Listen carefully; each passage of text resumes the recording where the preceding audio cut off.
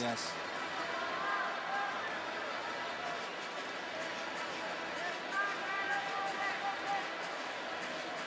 All right, here we go. We are underway for match number 2. Right away, Vito, big throw. That's 4 for Vito. Oh my gosh. Shot out of a cannon, Vito Arujau. I'm surprised that wasn't 5.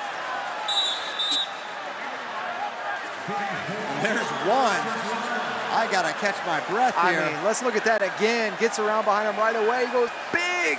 Man, looks like 5 to me. Goodness gracious. Man, he got that head outside, covered. Big lift, belly to back. He blew the nose tape off of Nahshon. They're gonna have to clean that up. And we're only how many seconds into this match? Like, I mean, look, shot, boom. He just gets behind that elbow and then skies him.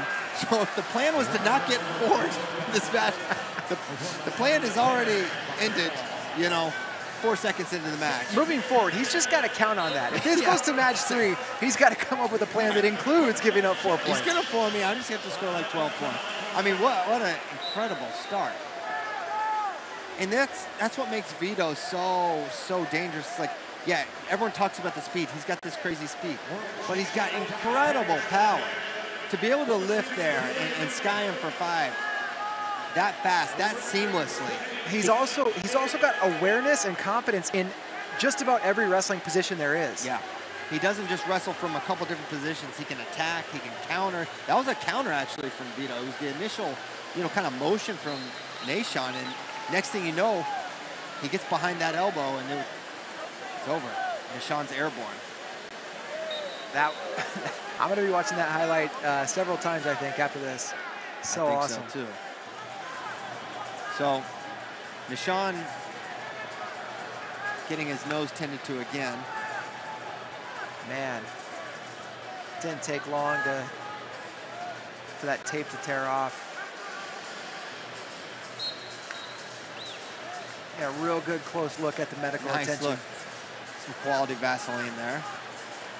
Oh, they don't go cheap for this. Oh, no. It's Final X. You don't go great value petroleum jelly a night like this. And we're back underway. 2:43 to go. It's already 4-1, Vito. Vito on a knee, looks to a drag to a single, not there. Re-attack. Nahshon in deep on a single leg. He's working for a finish. Close to it. Does he have a trap on? He does. Looks like it. Trap on 2 and 2. And just like that, 5-4 Nahshon Garrett. They give him another turn. I don't know that he had time, you know, the ability to recover down, but they're saying that it was. I don't know that he got to a defensible position. That's the term. And you see Vito doing everything he can to get his arm out. But they're saying a takedown in 2 turns in that sequence. No brick, though. Not sure. And Pirelli, scoreboard says 7 and should be 6. No, he got a step out. Oh, yeah, you're right. No, you're right. So here comes the brick, and I think this is probably a wise brick from Coach Gray. So here's the initial takedown. No takedown yet. That's 2, okay? First turn, that's 2 more. Now, Vito's got to get to a defensible position. And I think I'd maybe say he did. It's really between that second and third turn is what they're looking at. We can look at it again because, one, they're cleaning up blood. They're looking at the review, and it's going to be close. In a defensible position, basically the layman term, do you get back flat, right? Yeah. Do you come all the way through? Do you get to that way you can't just like kind of keep tilting them from a.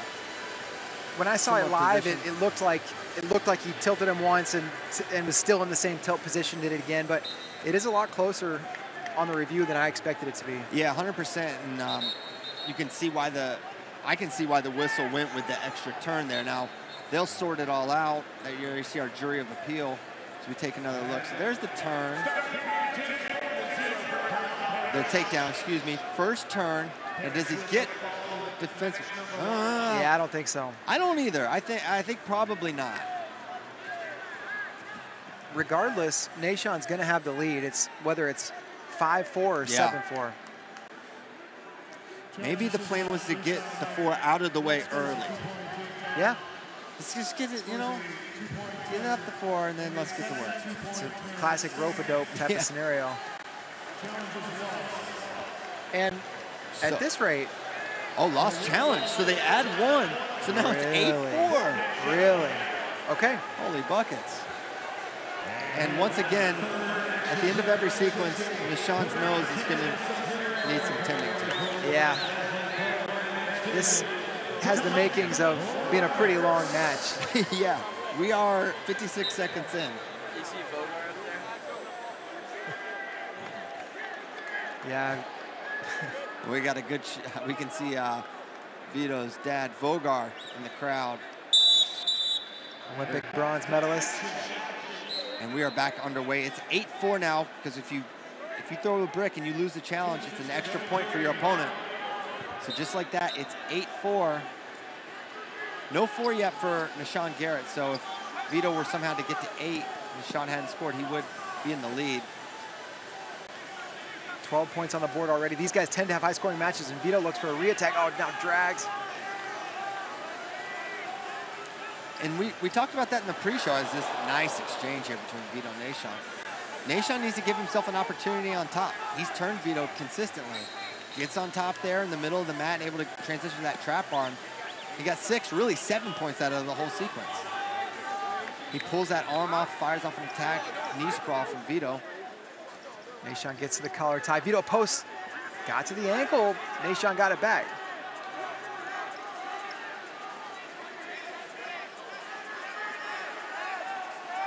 Head tap from Nahshon. Minute to go in the first.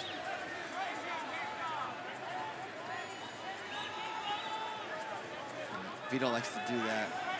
I call it the smell my hand technique. I don't think that's what it's actually called, but he puts the back of his hand right up against Nahshon's face. And there's a shot from Vito. Nahshon actually talked about that on the Bader show. He said, so yeah, it's just a mind game Vito plays. He tries to get you out of your element and then boom, attacks.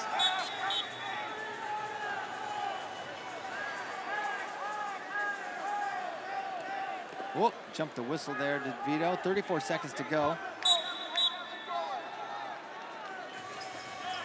Club from Nahshon, pulling on the head.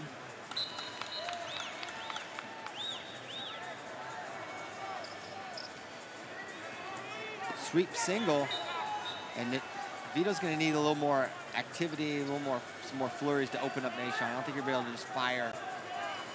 Nahshon controlling that wrist too, and that's going to be tough for Vito to get some of his fast offensive attacks going from that wrist. And round 1, period 1 comes to a conclusion, 8-4 in favor of Nahshon. Tell you what, a few seconds into that period, it looked like Vito was headed to the world team, no problem, with a big 4. Since then, it's been all Nahshon Garrett. Started with the step out, takedown, 2 trapped arm guts, and here we are. It's 8-4. Mike Gray trying to fire up Vito or give him some technical pointers. They come back out to center. Vito's too sweaty. They got to wipe him down again. Really taking a look at that towel down. They want to make sure they didn't just pretend. Yeah, do the real deal. Underway second period. Shot right away from Nahshon. Re-attack attempt there from Vito. Man, great little series of attacks from Vito. Another good shot from Vito. He's getting him moving with that drag really well. Got to think if he keeps that, he's going to find an opening on one of these re-attacks.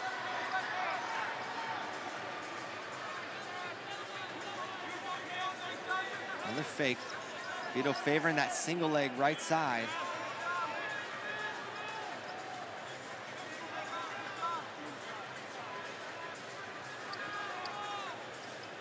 Vito. 40 seconds in, more of a chess match in the early part of the second period. A little misdirection there.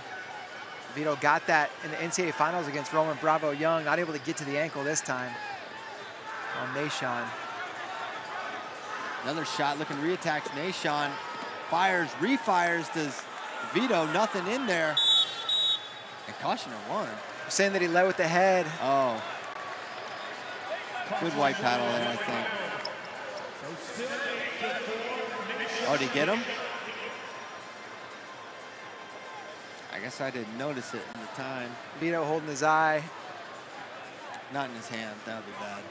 Huh? Not in his hand, though. Yeah, no, that'd be extra terrible. Probably a little injury time there. 150 to go now, 8-4 lead.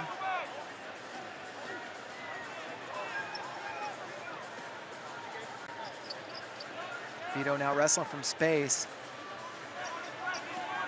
Another sweep attempt from Vito. It's got to be one of the longest stretches these two have gone without a point going on the board. But Nahshon, with this lead, knows he can play it a little more cautiously. That's not going to stop Vito from firing and firing. And the judge and chair are asking for a passivity call, and they had those paddles up for a long time. Now, finally, they're going to give that activity call. And almost gets to the leg, does Vito, but well defended by Nahshon Garrett once more. Ooh, now he's in on it deep, head outside. Looking to finish here. Can he do it again? This time, Nahshon able to go down, belly down, but trying to work for a lace. No, it goes to a gut. What's the call? Four confirmed. Oh, my goodness. It's 10-8. Unbelievable. He goes takedown, pretends he's going to go lace, fakes him out, and then comes to a gut wrench, feet to back. And Nahshon coming, and they're going to challenge. So it's interesting. Are they going to say this was 4, or did he lift him up off the mat, feet to back? Looking at it again, I kind of think they may call this 2. Either way, Vito's going to have the lead on either on criteria 8-8, or it'll be now 11-8 if there's a failed challenge. But let's see if he gets him all the way off the mat. Yeah, I think Nahshon's elbow was still down. I think that's going to be 4 blue. And what's curious is Nahshon belly down completely and was defending. And then he kind of butted back, got his butt high in that tripod, and it went perfectly for Vito, able to form him again. Yeah, that's a good point. You know, we saw the sequence in women's final with Audrey Jimenez where you're like, wait, how do they call that a takedown? Well, they do. They call it from parterre. If you return back up to quad pod, that's technically like not parterre. It's on your feet. So yes, I think you may be right. 4 blue confirmed, so one more. It's going to be 11-8. Nahshon's going to have to get to 12 points because of the criteria. Now with 2 4s for Vito, that's a huge advantage, not just the points you get, but also from a criteria perspective. Nahshon, who was looking like he was in the driver's seat, gives up a big flurry of points, now down 3, but really needs to get to that 12th point to have a shot here. And now upper body, Nahshon is dangerous. As you see, he came up with that over-under, but Vito wisely cleared out and got blood. Yeah, nose thing fell off. Nahshon, 41 seconds to go. I mentioned Nahshon looked like he was in the driver's seat. Now it looks like Vito, whoever wins this match is going to have 100% earned it. It's not just lead changes, but massive moves, huge swings, and whoever wins this thing is every bit deserving. Maybe one of the more deserving wrestlers we've seen tonight. Crazy match. Yeah, that 6-point sequence, so big for Vito there.